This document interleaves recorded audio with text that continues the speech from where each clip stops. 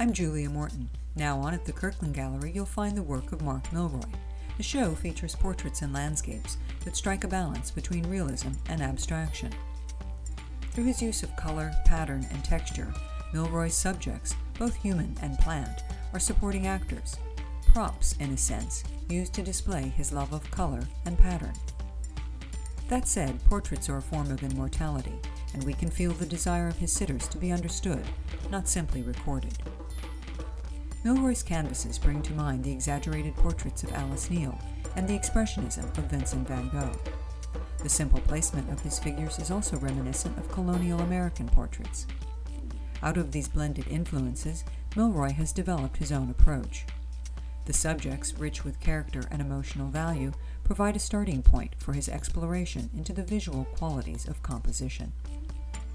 Simply put, Milroy's portraits portray people, places, and paint. Mark Milroy at the Kirkland Gallery, now through April 30th, 2010. I'm Julia Morton, and this is Now On for City Arts and cityarts.info. Thank you for watching.